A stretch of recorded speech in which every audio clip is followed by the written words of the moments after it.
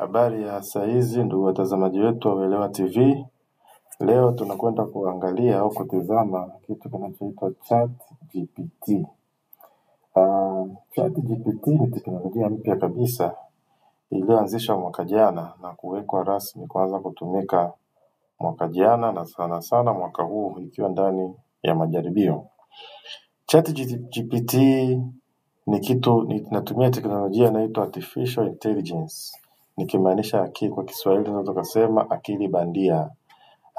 Ni aina fulani ya robotic chat ambayo inatumia akili bandia inayofanya kazi kama binadamu. Unakuwa una chat kwenye kompyuta huko kwenye internet, lakini inatumia programs program ili iweze kukujibu majibu yako kama una chat na binadamu. ChatGPT ni teknolojia mpya kabisa. Tutakwenda kuiangalia namna ya kuitumia. Unaweza kutumia kusearch mambo mbalimbali, maswali ya masomo mbalimbali, professional questions, nikimaanisha maswali ya kitaaluma, taaluma mbalimbali za kisheria, taaluma za kidaktari, taaluma za IT. Unaweza ukasearch na ukajibiwa ndani ya muda mfupi kabisa kama anajibu binadamu, lakini sio binadamu bali ni artificial intelligence au akili bandia. Tofauti ya ChatGPT na Google ni kwamba Google ukisearch inakupeleka kwenye link au website mbalimbali kama tunavyoona hapa. Lakini ChatGPT ni una chat. Unauliza swali unajibiwa hapo kwa papo. Unauliza swali unajibiwa papo kwa papo. Tutakwenda kuona namna ya kuitumia ChatGPT kuweza kutusaidia kujibu maswali yetu mbalimbali ya kitaaluma na maswali ya kimaisha ya kawaida. Na maswali mbalimbali inaweza kutujibia. Kwa kwanza tunaweza tukaenda Google ukaandika ChatGPT kama tunavyoona hapa ChatGPT. Tafunguka ya kwanza hapa imeandikwa openai.com. Openai.com. Hii ni Open Artificial Intelligence. AI ni Artificial Intelligence, akili bandia. Kwa tutagonga hapa kwenye Introducing ChatGPT. Itaendelea kufunguka hapo, inafunguka namna hiyo. Utakuja kwenye kitufe kimeandikwa Try ChatGPT. Utakwenda namna hiyo, tutaenda kuona namna gani inavyoweza kujibu. Kabla hujaendelea unatakiwa kujisajili au kama ushajisajili una login kwanza. Kwa kwanza sisi tutaanza kwanza kufanya sign up. Ili uweze kujisajili lazima ufanye sign up. Kama ni mara ya kwanza utagonga kitufe kimeandikwa sign up. Kwa kitufe kilichoandikwa sign up ili uweze kujisajili. Hapa inakwambia weka email. Kwa hiyo hapa utaweka email yako unayotumia ili iweze kukusajili. Kwa kwanza tutaona mimi nitaweka email address yangu ya Gmail ili niweze kujisajili.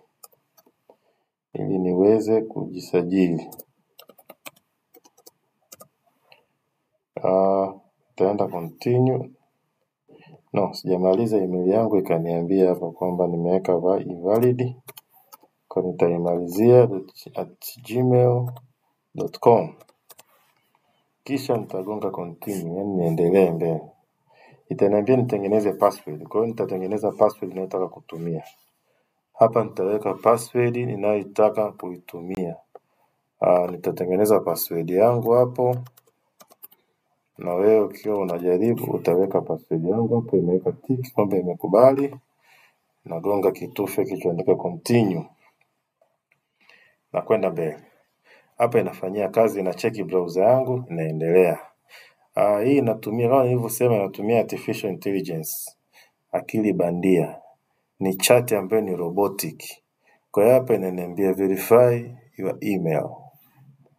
Okay, we sent email to your. Kwa hiyo nimetumia email yangu. Kwa hiyo nitakachofanya nitakwenda kwenye Gmail ili niweze kuverify. Maana yake wamenitumia email. Lengo la kunitumia email ni kuverify, kujua je huyu ni yupo kweli katika kunihakikisha kama nipo. Kwa hiyo hapa nitaingia kwenye email yangu ya Gmail niliyoweka pale. Kwa hiyo na wewe mtazamaji wangu utaingia kwenye email yako uliyoweka pale. Utaingia kwenye email yako namna hiyo ili kuverify. Hapa tuko kwenye usajili wa ChatGPT. Kabla hujatumia ChatGPT lazima ujisajili kama tulivyoona hapo. Hapa nafungua email yangu ya Gmail.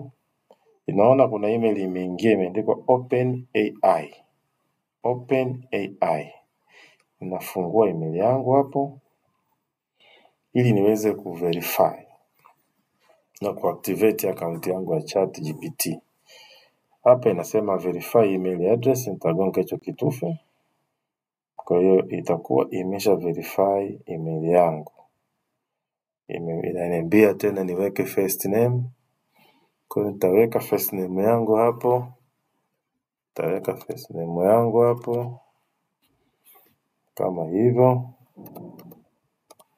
Nitaweka namna hiyo. Hapa itaniambia niweke birthday. Nitaweka tu birthday yoyote kama mfano. Itaenda. Nitaweka birthday tu yoyote kama mfano hapo. Nitaweka hapo. Nitasema labda Januari 4. Nitaendelea mbele. Itaniambia niweke namba ya simu. Kwa hiyo nitaweka namba ya simu. Nitaweka namba ya simu. Nafikiri send code kwa ajili ya verification. Hii yote ni usajili wa kuweza kuingia kwenye ChatGPT. Itakuwa imetuma hapo. Protect your account, please solve the puzzle, start the puzzle. Hizi zote ni processes za kujisajili. Inaniambia use the arrow to rotate animal in the face direction to rotate animal, submit. Taendelea mbele. Inaniambia use the arrow to rotate animal in the face direction to the hand. Okay. Submit. Taendelea tena. Itaniambia use the arrow to rotate animal. Tafanya hivyo. Itakuwa imemaliza verification. That was not quite right. Make sure the animal is facing in the same direction that the hand is pointing. Okay.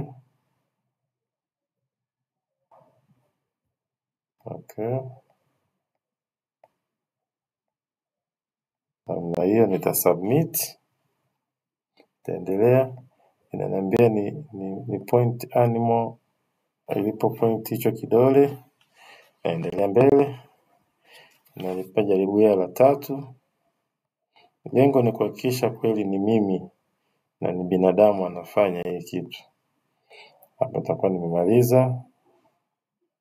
Make sure the animal is facing.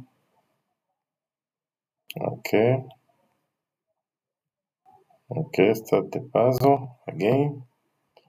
Use the arrow to rotate animal in the face, the direction of the hand. Okay. Direction of the hand. This direction. Submit. Direction of the hand.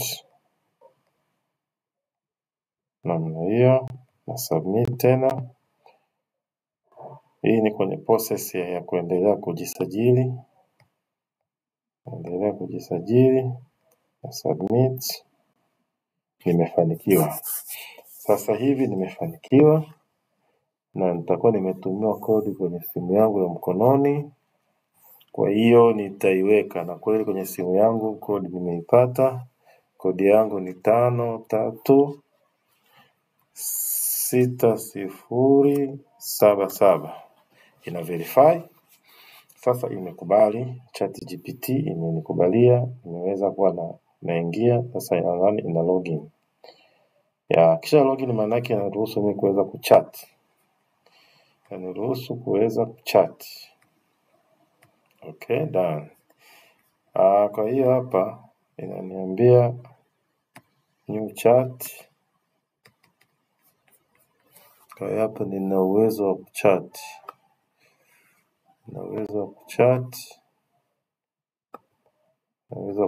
Hapa inaniambia send message. Sasa tunaweza tukaangalia mfano mmoja nini cha kuuliza. Naweza nikauliza swali moja labda la history. Why nikauliza why African countries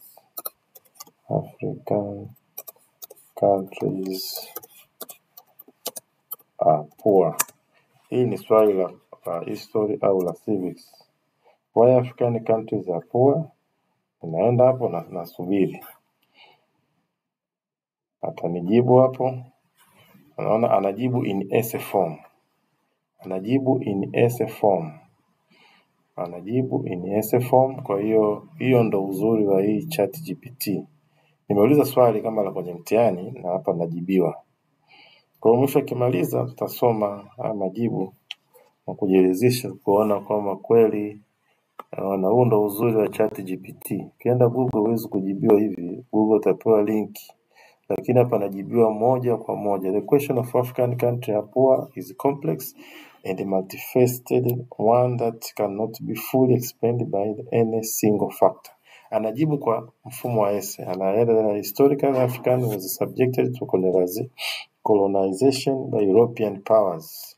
Kwa hiyo utaona namna gani hii ChatGPT inaweza kukusaidia kujibu maswali mbalimbali, maswali ya shule, maswali mbalimbali ya mitihani, na pia inaweza kujibia maswali ya kitaaluma, maswali ya kidaktari, maswali ya kisheria, maswali ya IT mbalimbali. Kwa hiyo utaona nguvu ya hii ChatGPT ni teknolojia mpya na ya kisasa sana. Na ukiitumia vizuri inaweza kukusaidia sana kwenye kazi zetu za kila siku na maisha yetu ya kila siku. Unaweza kuulizia kuhusu magonjwa, madalili za magonjwa, dawa na mambo yote yanaweza kupatikana kwenye hii ChatGPT. Mpaka hapo tulipofika, tumefika mwisho wa kipindi chetu cha leo. Kwa majina naitwa Maximilian Crisanti Temba.